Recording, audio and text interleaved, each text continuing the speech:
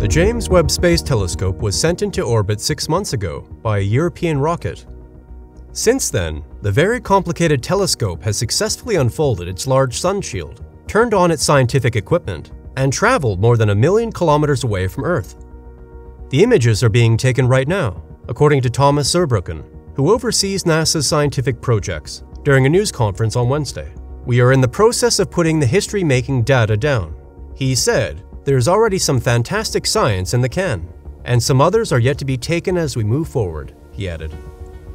NASA aims to release numerous photos as a consequence of Webb's first light observations beginning at 10:30 a.m. Eastern Time, or 14:30 UTC, on July 12th. According to space agency officials, the images and data will include the deepest field of view of the universe ever taken, looking deeper into the cosmos than humans have ever done before, as well as the spectrum of an exoplanet's atmosphere. By contrast, Webb will be able to recognize the fingerprints of any tiny chemicals, like carbon dioxide and ozone, by examining them in the infrared, which will provide crucial indications about the habitability of worlds near other stars.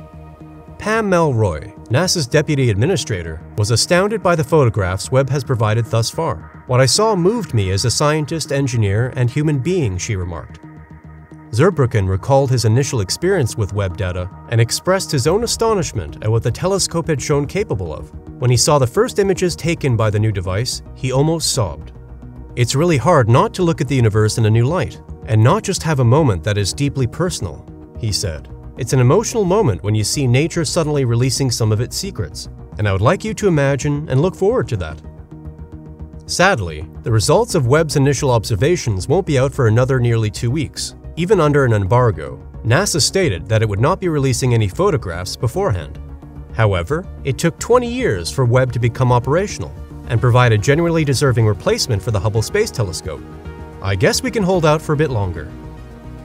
If you want to learn more about the James Webb Space Telescope and stay up to date, subscribe to the channel to receive our daily updates. Thanks for watching.